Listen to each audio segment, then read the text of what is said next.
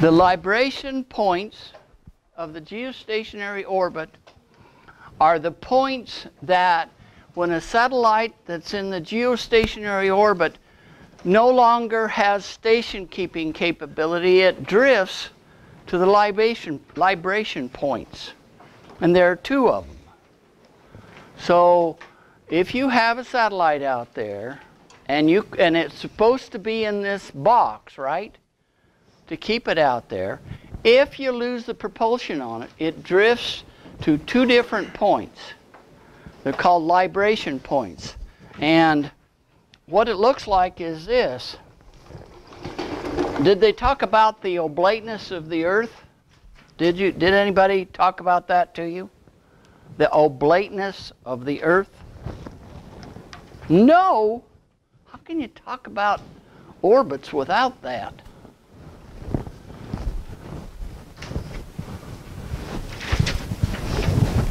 Did anybody talk to you about sun-synchronous orbits? Okay, what is a... I'm sorry, I got a sore in my mouth. What is a sun-synchronous orbit? An orbit that consistently stays in between the sun and the Earth. Does the orbit plane rotate? Okay, here's the sun, here's your satellite, and it has some plane like that. So here's the sun, and say this is the equinox, and down here there's another equinox, right?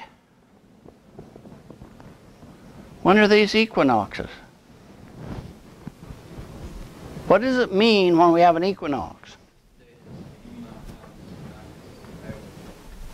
No, it's when it reaches an even point between the solstices. Right. It's when the geographic plane of the Earth is pointing right at the sun, right? So the amount of daylight that you have and the amount of nighttime that you have is equal. That's what equa means, equinox. There's a spring equinox and a fall equinox, right? Okay. And so there's the Earth is rotating around the sun in this orbit, right? You have a plane that your satellite is rotating around the Earth, right? What happens to that plane during a sun-synchronous orbit? There's something very special happens to it. No, it stays the same. It what? The angle with respect to the sun stays the same. Okay? Let's see if I can get this right. The angle with respect to the sun stays the same. So what that means is that the plane of the orbit has to rotate as it goes around the sun 360 degrees, right? And what good is that? You stay over the same position on the Earth. It what? You're like constantly over the same position on the Earth. It orbits at the same time over a position on the Earth, right? Same position at the same time. What good is that? Well, if you're studying like a certain area, you can keep track of that way, or you can do, I think it's like satellite, or the TV, is the TV synchronous? Probably more the imaging satellites. You're more interested in those things, looking at something and seeing how it changes over time. The best way to do it is observe it at the same time every day, right? Okay, the question now is, why does that orbit change? You talked about inclination of an orbit, right? What's the inclination of an orbit? The what? The inclination of the orbit is this angle right here. Here's the equator, here's the North Pole, and here's the South Pole. the inclination of the orbit is this angle between the equator and the plane of the orbit. Now, you can have a plane of the orbit here, so I is less than 90 degrees, right? That's from here up to here. But you can also have something here where I is greater than 90 degrees, right? What is the orbit plane over here? There are two terms for that. There is prograde and there is retrograde. Which is prograde and which is retrograde? Retro is over here, and this is the prograde. When the orbit plane is over here, there is an effect of this bump on the Earth called the oblateness of the Earth, right? It's larger around the equator than it is around the poles. So it's kind of like you took this guy and you put your foot on it and pushed it down and it pushed out there. What's the effect of that? We have more mass here than we do up here. Less gravitational pull. There's more gravitational pull here because there's more mass. What happens to the orbit here in the prograde?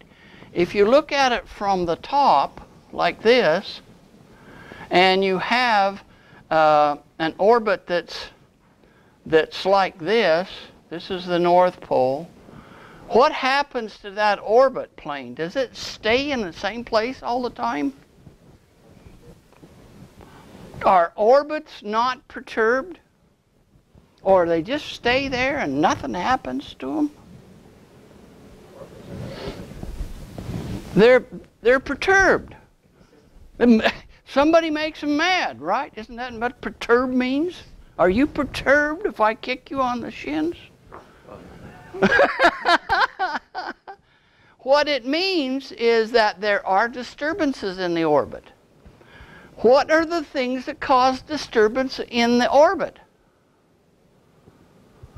What's out there that's happening? There's drag from the atmosphere. There's solar wind. What? Yeah, it can knock it out of the orbit, right? What about the effect of the gravitational force of the moon? Yeah, yeah. What about the effect of the gravitational pull of the sun? It's pulling on it, right? Everybody's pulling each way on it. But it turns out that that bump on the Earth has a very significant effect on the plane of the orbit. When it's in a prograde orbit, it turns out that the oblateness of the Earth causes the plane of the orbit to shift clockwise. Okay? It causes it to shift. If you looked at it as it's going around the sun, that thing would rotate clockwise around the Earth in a prograde orbit. In a retrograde orbit, it does counterclockwise. And you're using that because if you look at this way, which way is this turning? It's turning counterclockwise, right? And so how much do I want the orbit plane to change between here and here? 90 degrees. What's doing it is when you're in this retrograde orbit, it switches from clockwise to counterclockwise. Because of the rotation of the Earth, because of the way that bulge is sticking out there, it rotates counterclockwise. What would you expect it to do if it were exactly 90 degrees? If I have a place where I go between counterclockwise and clockwise, what happens at 90 degrees? It what? Yeah, it doesn't rotate, right? That may not be a good thing. We like this sun synchronous, right? Sun, sync. What does synchronous mean? It's sync. It's at the same time. It's lockstep with it, right? There's some sort of motion that's lockstep. If I say your clock is synchronized right, what does it mean? It's hopefully the right time if the other clock is, right? Okay. Does that make sense? Okay. Now, so this is really important. It turns out that due to the oblateness of the Earth, there's another orbit. And this orbit has a plane that looks something like this. This is the North Pole. And it goes way up high here and way low there. And it's over the northern equator. What kind of orbit is that called? That's the Russian one. What's it called? Molniya. Why do the Russians like that?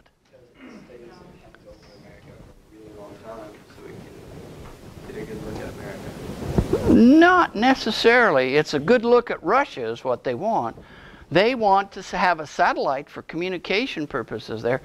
If you get up above a certain point, you cannot see a geostationary satellite because what you've got is this. Here's the Earth, okay, and here's a geostationary satellite out there.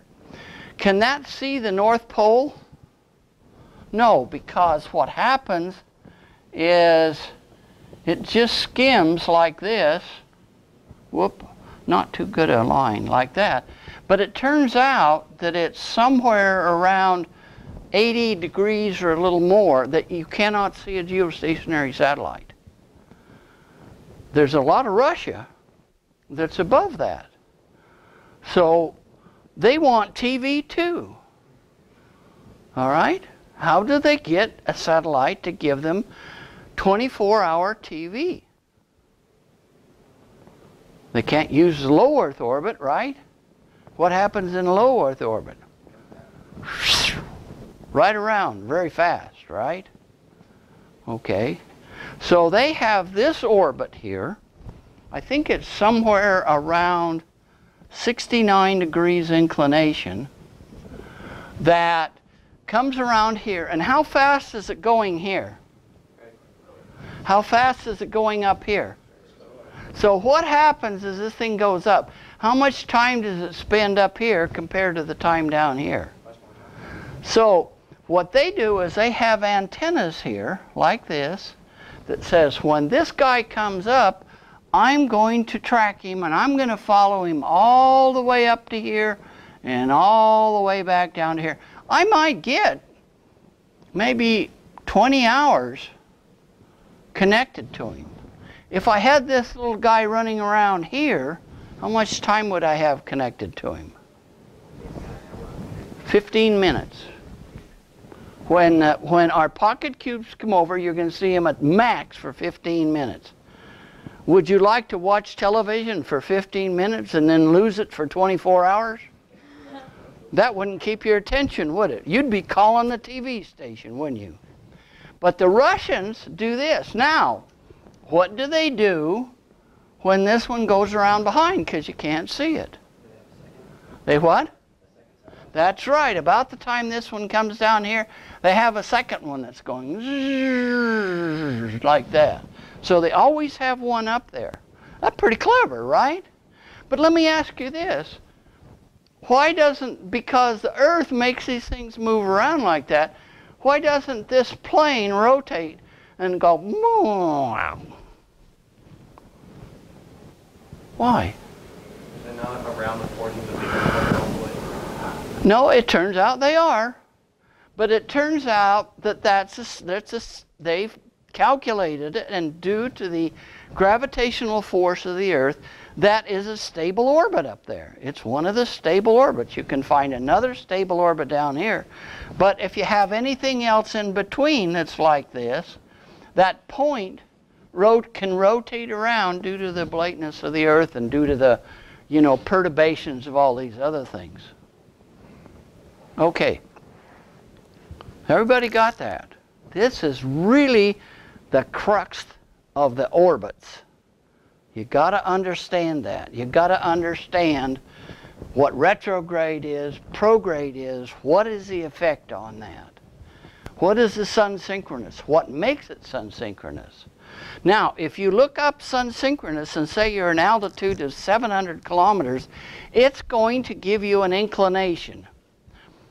What is that inclination going to be? Is it going to be less than 90 degrees or more than 90 degrees? It's going to be more. But it turns out for every altitude, and they're talking about relatively low Earth orbits, for every altitude there is an inclination that makes it sun synchronous. Now, it turns out the higher the altitude here, the higher the altitude, the more the inclination. Why would that be? If I have a satellite right here, I may only have to have a inclination that far. But if I have a satellite here, I may have to go a lot farther. It's what? It's essentially true. Is there more gravitational force here or here? The closer.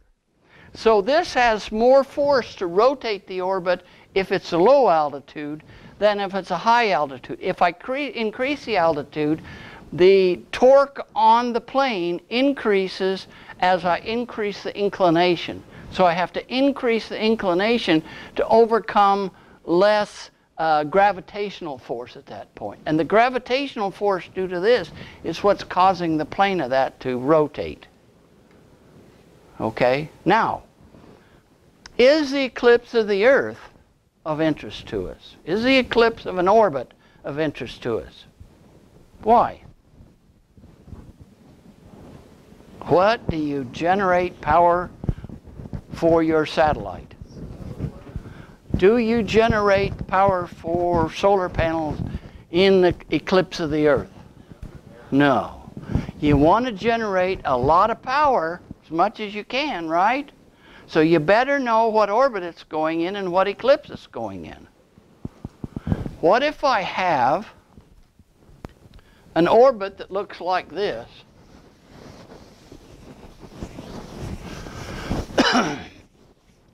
Here's the sun out here, like this. Here's the Earth. Let's just say here's the equator. And I have an orbit that's going around here like this. Whoop, it's supposed to be circular. It's going around in this circular orbit. Where is the eclipse of the Earth?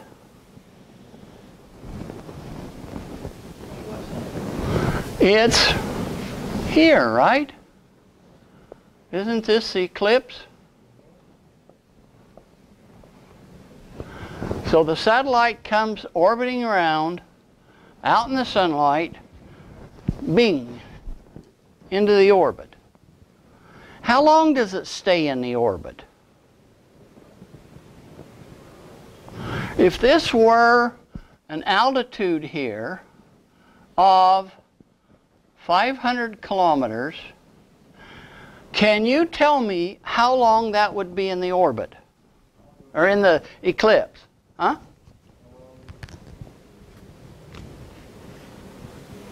How long? Come on. Tell me. Well, look at this. How long does it take it to go around? How much?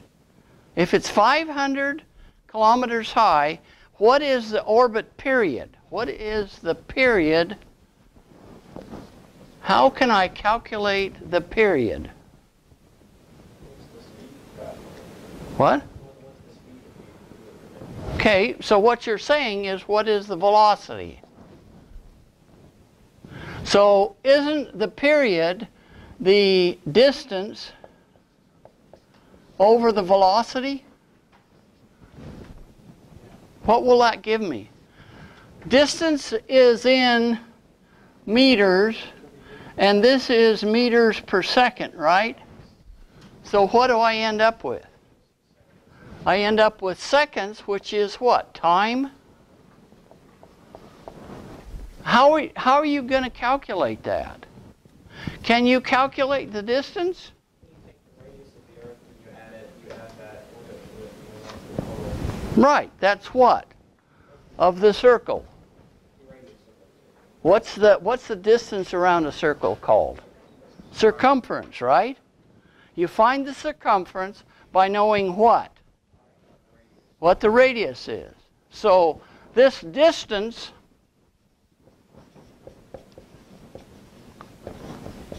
is equal to 2 pi r, isn't it? 2 pi r. Okay, if we know r, we know the distance. How do we calculate the velocity? Divide what?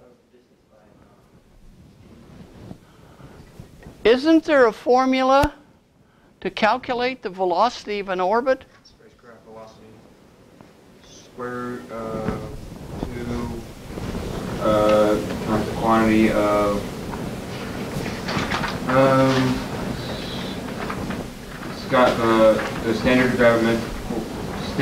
gravimetrical parameter, and then over the distance between the orbiting body and the central body. So it's essentially something over, let's just call it r plus a, which is the altitude, right? But it's broken down. It's a given number, right? Yeah. It's like there's another one in there too. It's like u over r plus like a weird looking e. I think right. This is the one Doc gave us here. Yeah, I think after that there should be. He didn't give you the one, did he? Well, look it up. How do you look it up? Google. Okay, good old Google. What you're going to find is you're going to find the velocity, and tell me this. I got the Earth here, and I've got some altitude, and we assume it's a circular orbit. What's the velocity at that altitude? What's the velocity? Let's say this is 500 kilometers. Is it a unique number?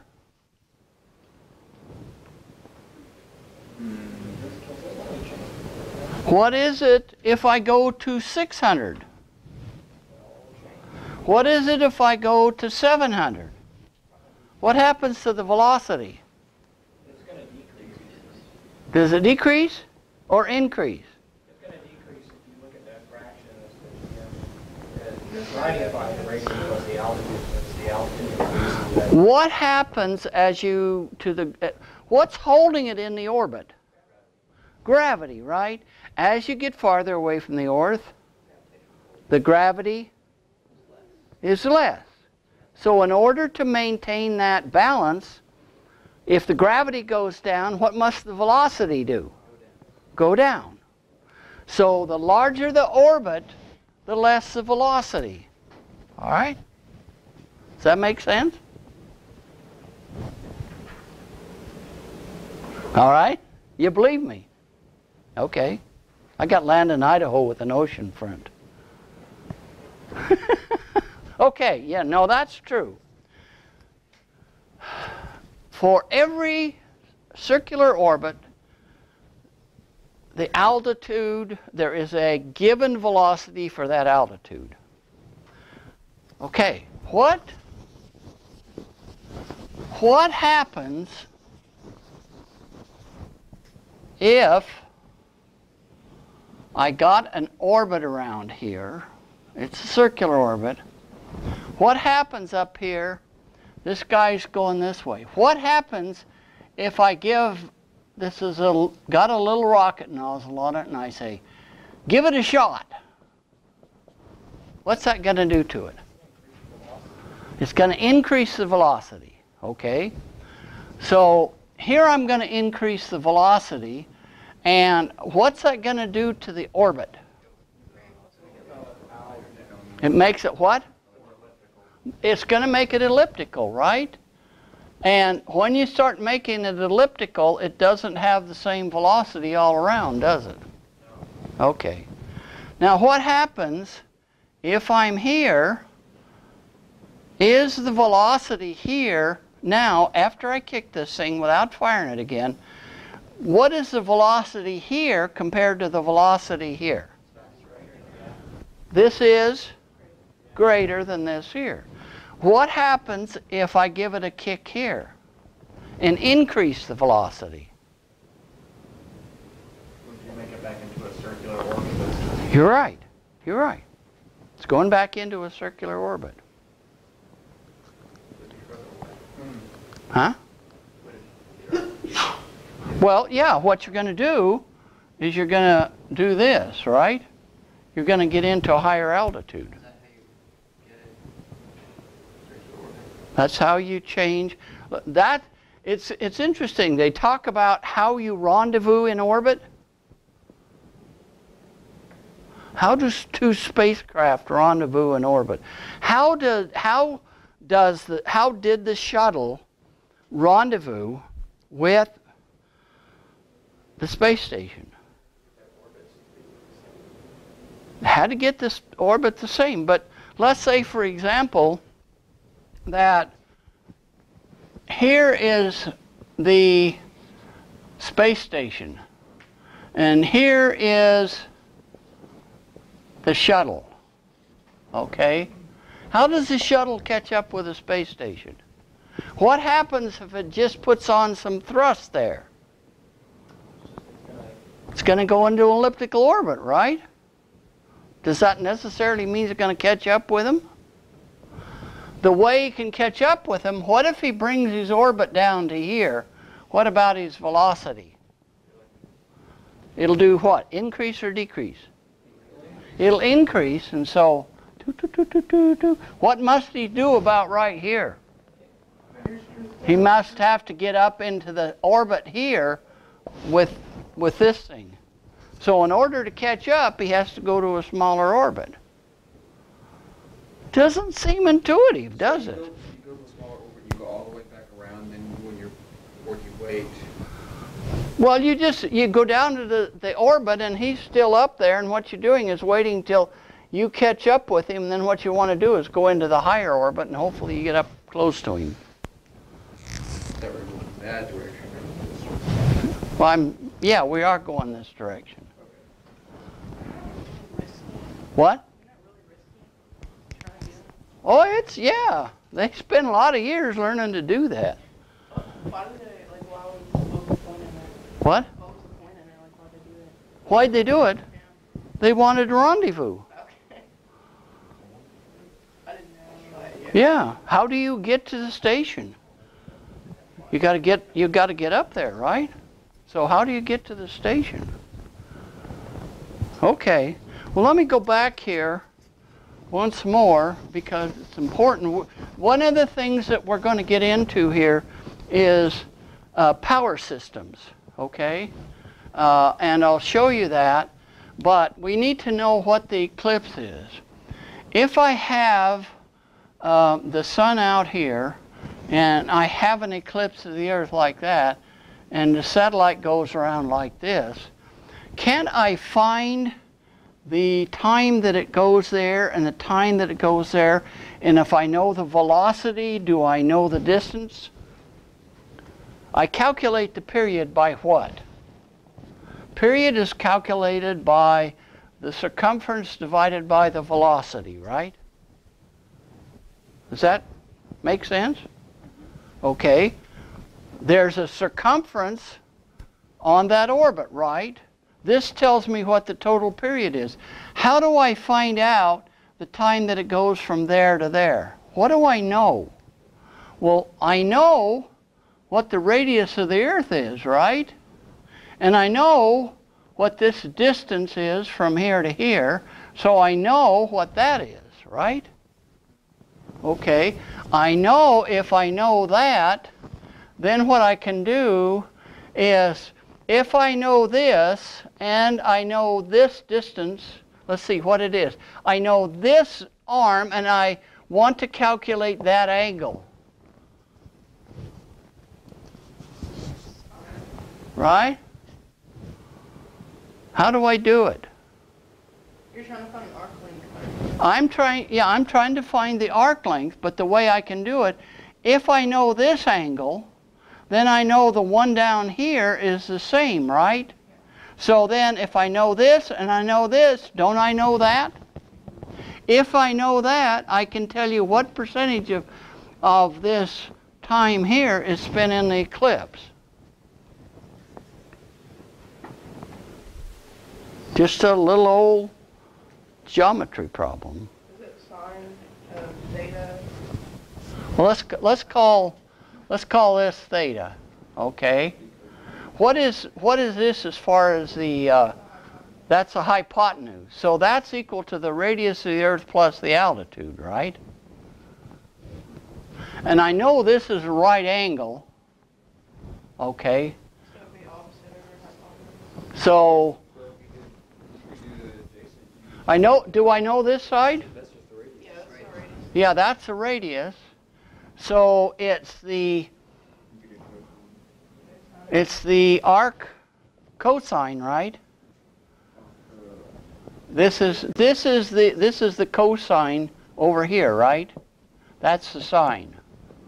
So it's the arc cosine of that, right? The arc cosine of theta, or theta equals the arc cosine of that. Theta out here equals the arc cosine of r over that. Do I have enough information to tell me what the time that I have in the eclipse? And that only occurs when this plane of the Earth and the Sun is out there. And it turns out that that is the maximum eclipse that you get, because the eclipse is like this, right?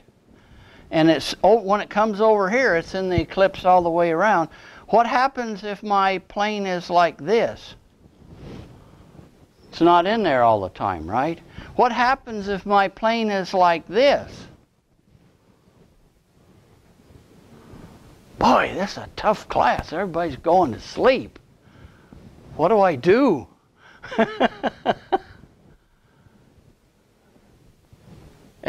I thought you'd like to get into some mathematics here. You know, we've been waving our hands before. Now we're getting into some mathematics. Look at this. What happens if the Sun is here and the plane of the orbit is there? It what? No eclipse. It's on the terminator. What's the terminator? Arnold Schwarzenegger. Come on. The terminator. It's on the terminator. We don't go in to the eclipse at all. Is that different than when I'm 90 degrees from there? It turns out I get the maximum eclipse. In the Leo orbits, from 300 to 800, it turns out that's about 36% of the time. So if you get something that's like this, and this one is the one that you start here and you go around with the Sun here like this. Let me erase this. You go around with the Sun, and the plane of the orbit directly looks at the Sun. That gives you the maximum eclipse. Okay, here's the Earth, here's the orbit, here's the eclipse.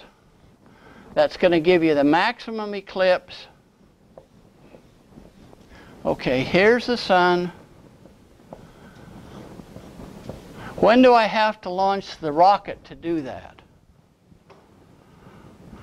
If the sun, right here on the Earth, and the sun is directly for us to the south, what time is it when the sun is directly south of us? Noon. So this is either at noon or midnight.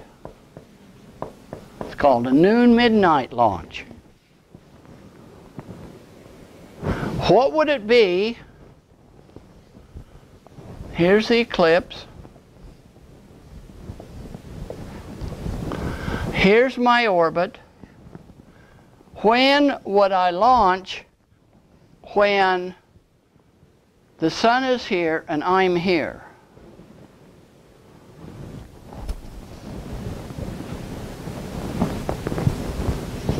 The dawn dusk. Dawn dusk. That's right. Dawn dusk. Which orbit would you rather have? And for what reason? During the dawn dusk, you only ever get partial sun, which you have it all the time, right? Yeah. But it has to do with the way that the solar panels are pointed to say how efficient or how much sun they're getting. Yeah. So you have to run the numbers and see if I get more energy in the new midnight orbit, or if I get more energy in the 60. What if you could point, when you're in the sun, you could point your solar array directly at the sun all the time? The dusk dawn would give you more, right? Is there any disadvantage to that, of being out in the sun all the time? What? Faster degrading. Yeah. What else?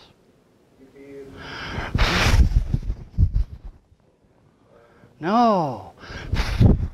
Sweat, sweat, sweat. Yeah. This mime.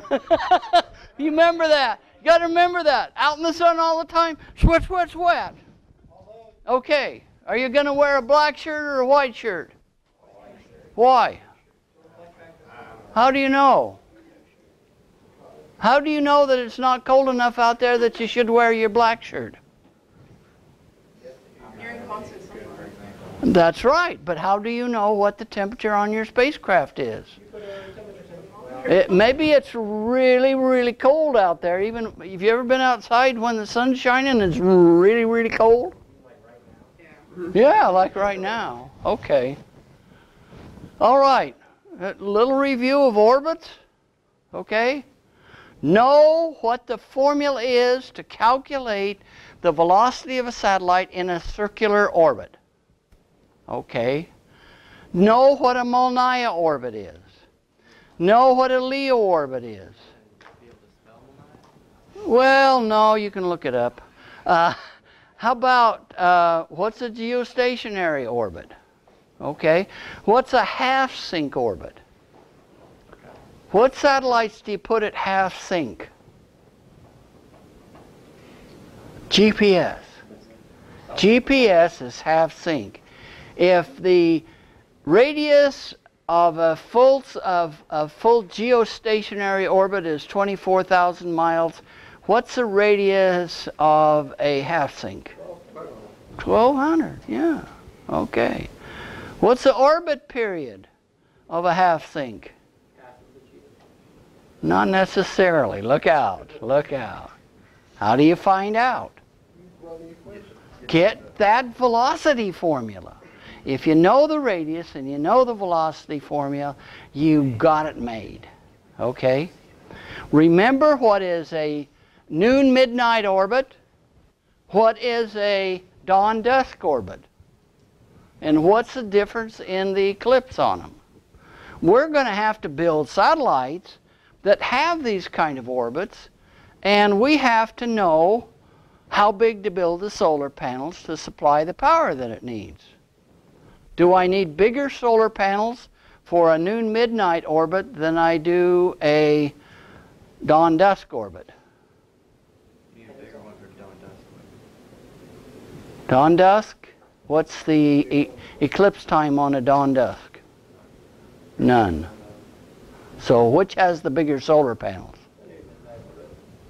Noon, midnight, because it's got an eclipse on it, right? Potential maximum eclipse on a LEO satellite is roughly 36%. When you go for an interview to get that $125K a year job, you need to really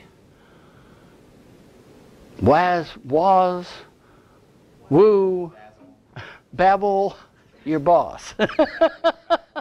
Babble your boss. I think that's right. Okay. Retrograde, prograde. Oblateness. Perturbation. Look over your notes. Look over your notes. You got to know those things. Because why? Why should you know those things? You're a satellite designer, right? Why should you know those things? You bet. If you don't take that into account, what's going to happen to your satellite? You know? Your customer doesn't like it. You didn't know about orbits? You didn't know that you didn't design your solar panels? Is your customer going to know?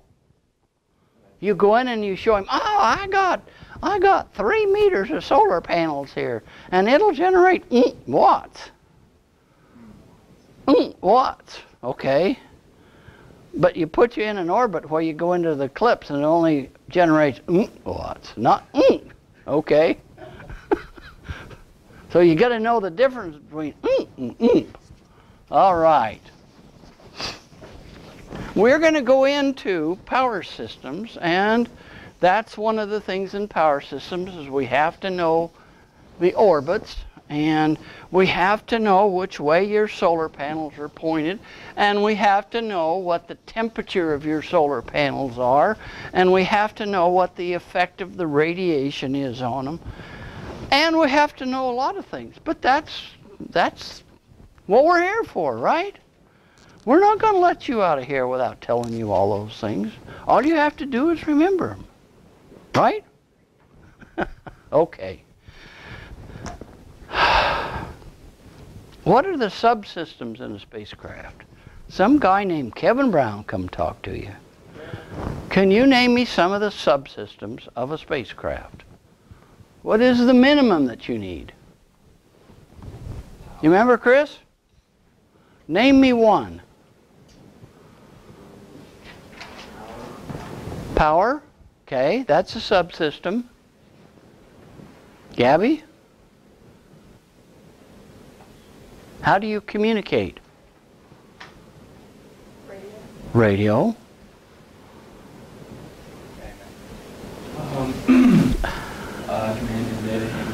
Okay, that's what? That's a process. That's a processor, right?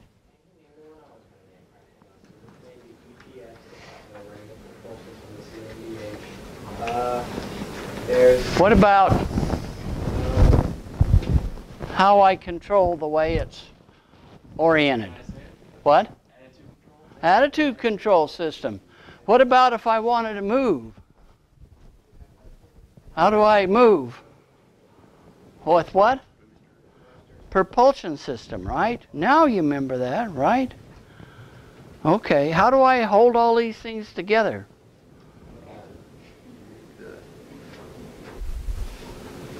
Frame of the satellite. Yeah, structure, right? Do I worry about temperature? Why? I don't want to fry it. I don't want to freeze it. What happens to the solar panels when they get hot? Did he say? They degrade. They degrade. What happens to the battery when it gets cold? It degrades. Now, how do you know that? Have you experienced that with your car? Does your car start easier in the winter than it does in the summer? What's the thing that makes it harder to start in the winter? Like the cold. The cold, but what's the cold doing? What does it affect in your car? Something changed in your car, right? From when it was hot to cold. What changed? Well, one thing, what'd the oil do? What happened to the viscosity? Oh, don't do that. Oh my gosh, that's going to cost me. What happens to the oil? The viscosity?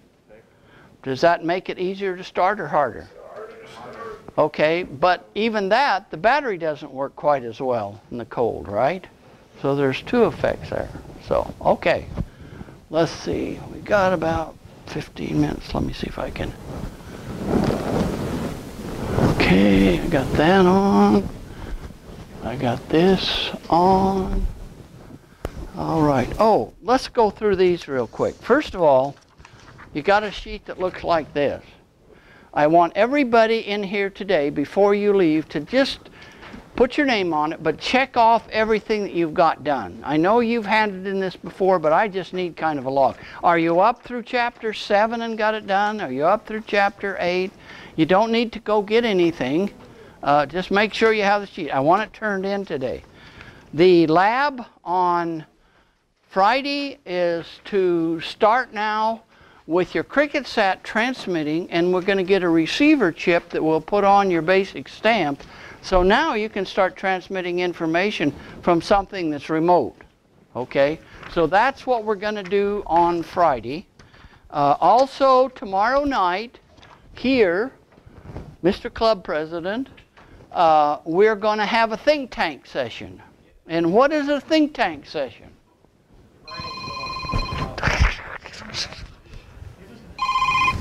Think tank session is what? Cost me $10 today, man. Who's keeping track of this?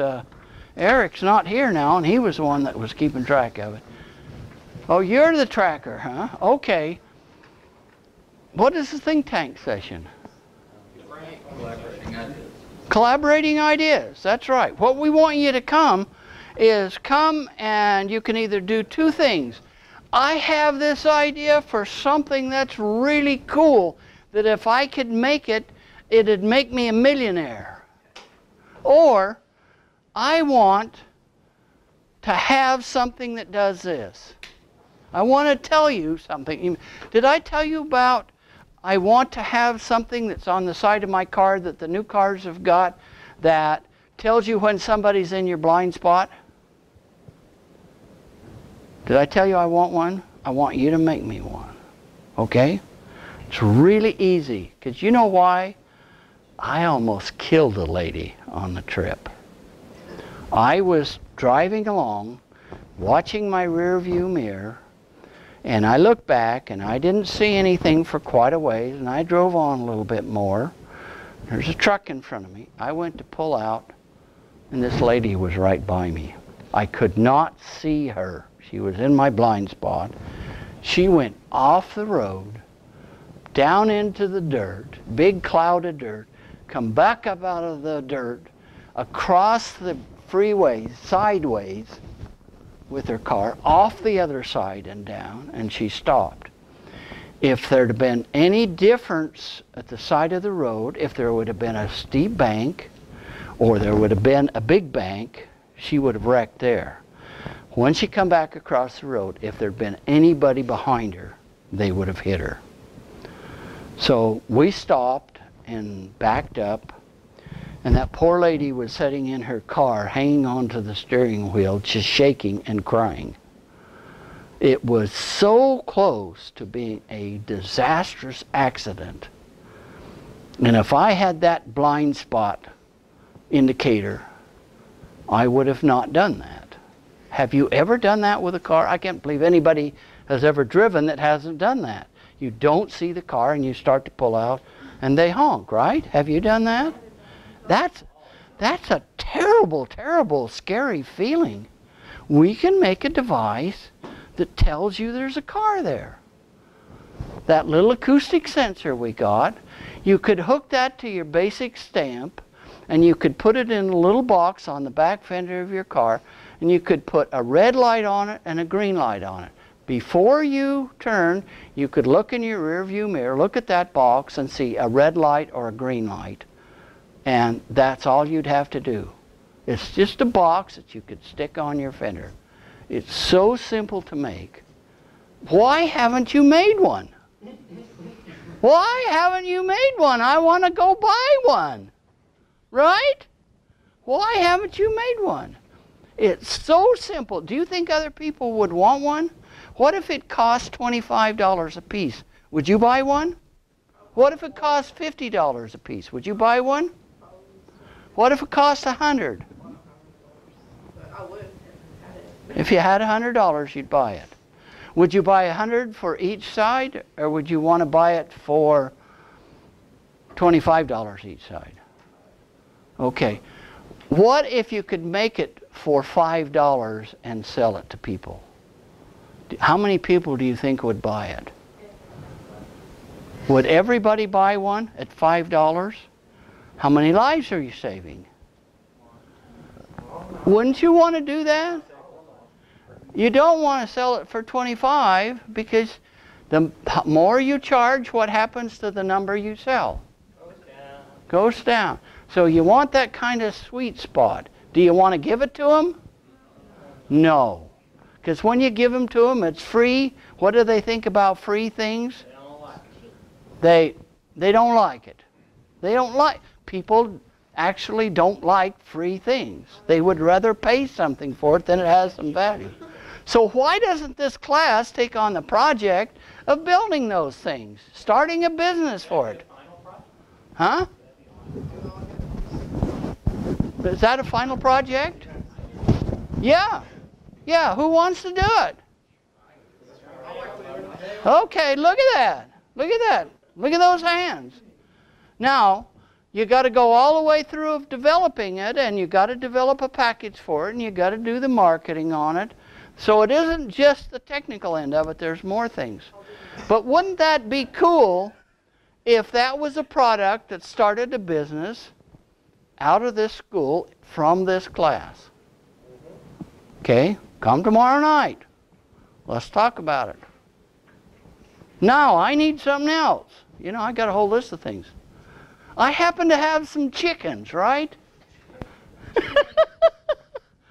And those chickens are out in a little coop in a shed at our house in a neighborhood where we're not supposed to have chickens.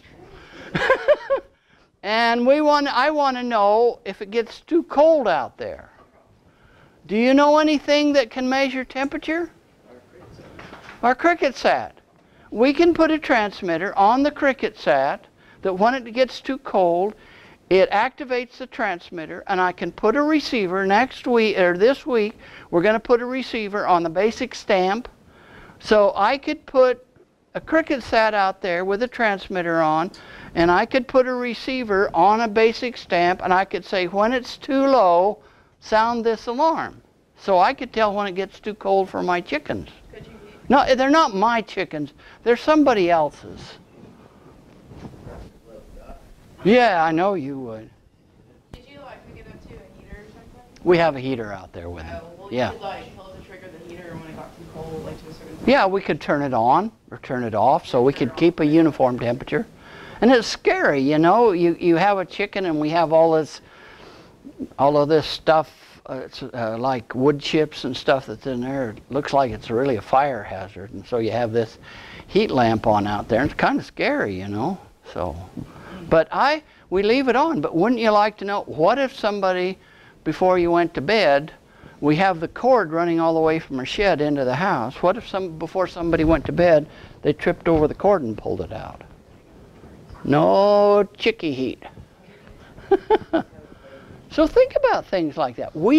You have the capability now with this microprocessor. You can measure temperature. You can put things on it to measure distance. Start thinking about all the things you can make. You go down to the auto parts store. Maybe they have a thing I can put on the fender. But maybe you could make something that's better, right? Anybody else got something you want? What do you said? Oh, I wish somebody'd make that. If they did, I would buy it. You don't ever have anything like that? How about you, Holly? You don't have anything like... You know, I'm always going around wishing for something else. How would you like to walk into the grocery store with this And when you walk into the grocery store, do you always know where everything is at? How much time do you spend running around trying to find something? Wouldn't you rather just take your phone, go into the store, and point it at a little Cossack when you go in, and it downloads the information from the store.